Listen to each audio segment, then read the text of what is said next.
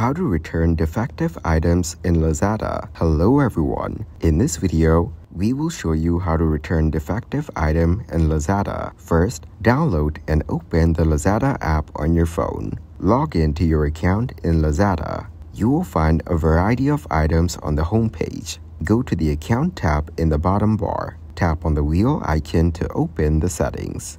Tap on the Help option in the settings. You'll be directed to the Help Center in Lazada. Type, "My item is damaged. What should I do?" in the search bar. You have to follow the on-screen instructions. Raise a return request and select damaged or faulty item as your return reason.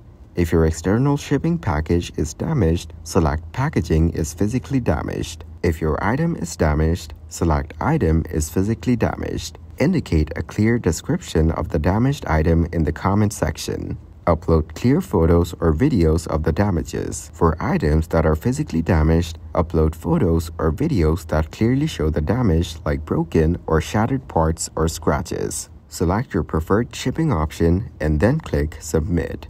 They will issue you a refund immediately without requiring any further actions. Your request may be rejected due to a lack of evidence or proof. Thank you guys for watching this video. Hope you got some value. Make sure to like the video and subscribe to the channel to get notified of new videos. See you in the next one.